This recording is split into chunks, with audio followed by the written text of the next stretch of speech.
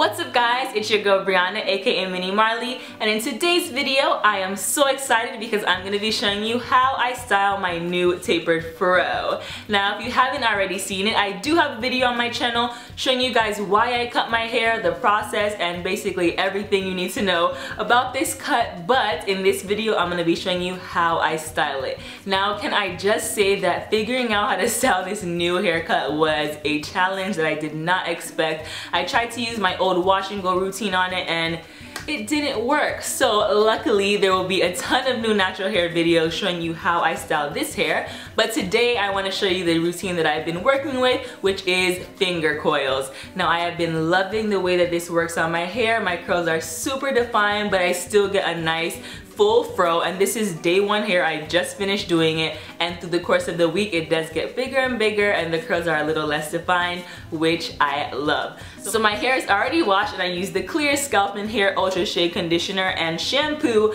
which I absolutely love because they're made for the scalp and they really nourish that extra dry scalp, which I love, and they also give me a long-lasting moisture perfection. So let's get started on this tutorial.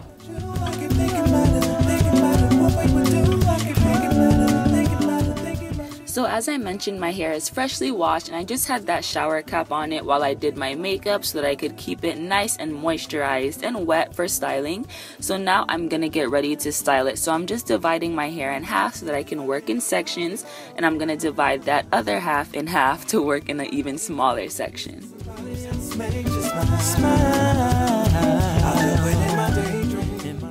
Now I personally like to style my hair on soaking wet hair, so that's what I'm doing right now. I'm just making sure that it's nice and soaked with my water bottle, and then I'm gonna add some product. Now I'm adding a gel and a leave-in, and I just like to add both of these, one for hold and one for moisture.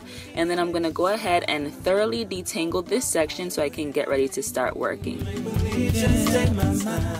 So for my finger coils, I'm going to be using the Motions Versatile Foam Styling Lotion, which I absolutely love because unlike most foams that leave your hair feeling, you know, stringy and kind of dry, this feels just like what it says, like a lotion on the hair, and it just helps me set my finger coils and gives them a nice bit of hold, but it also leaves my hair really shiny and full of body. So I'm just thoroughly putting that all over this section, and you can use a lot of this product, which I love, and I'm just going ahead and starting my little coils. So as you can see, I'm doing pretty small coils, but you can do them bigger or smaller depending on your hair texture and the look that you're going for. But I want it really defined, so I'm just going ahead and starting those coils.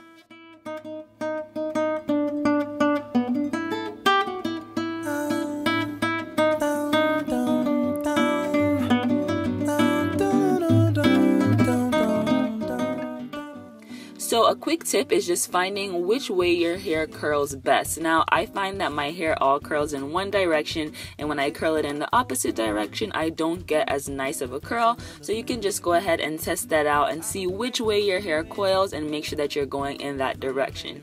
Another important tip is to make sure that you start at the roots and really coil those roots nice and tight. Now towards the back of my hair I didn't do that as much, but you'll see when I get to the front of my hair that I really twirl the root of the hair a lot to make sure that I get some nice definition. So I'm going to go ahead and continue working on this smaller section. I'm adding a little bit more of that styling foam lotion, and I'm just going to go ahead and keep coiling.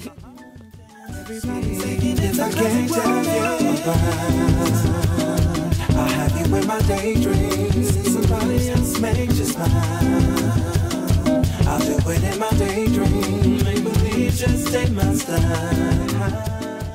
So as you can see, my hair is nice and coiled. We're getting some good progress here, so I'm just gonna keep moving in the front. Now in the front of my hair, I left a couple of those ends on my hair that aren't completely healthy, so you'll be able to see right here how I have a little bit of a different curl at the end, but that's fine. I wanted to keep some length on the top of my hair for that real tapered fro look.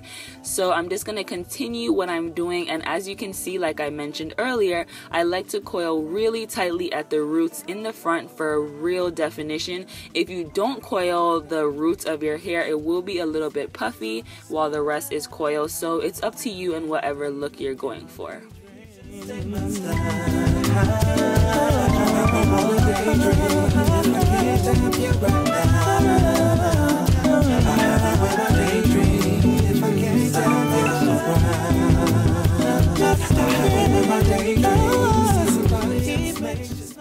so as you can see, I'm finished with one side of my hair, and I did the other side off camera, and this is what it's looking like.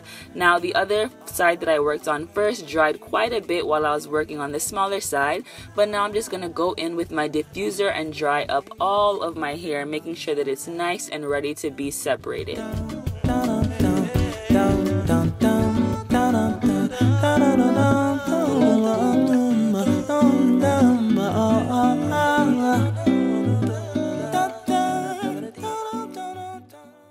So now I'm just gonna get ready to separate these coils. Now this is completely up to you because your hair will get bigger throughout the week, but I like to just go ahead and separate the bigger coils that I did and give myself a fluffier, fuller look. So after I do this, I'm just gonna go in with my pick, make sure that I fluff it out a bit, and then of course I'm gonna slick down my edges. That has not changed, and this is the final look.